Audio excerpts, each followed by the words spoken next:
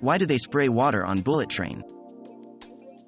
Discussed here are characteristics of a water sprinkler which sprays rectangularly distributed water on railway tracks on which high-speed trains run in order to keep snow deposit on them in a wet condition to protect the running gear and underfloor equipment of vehicles from snow damage. How do bullet trains deal with snow? In Japan, the high-speed Shinkansen trains spray water onto snowy tracks to prevent the snow from blowing up into the undercarriage and re-freezing. In all areas with extreme winter conditions, de-icing, like in the airline industry, is essential. Does Japan have sprinklers?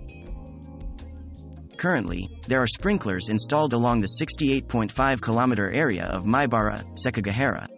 In 2009, the sprinkler nozzles were improved, and the water can now reach where it couldn't before, melting the snow more effectively. However, this only changes the quality of the snow, it doesn't remove the snow.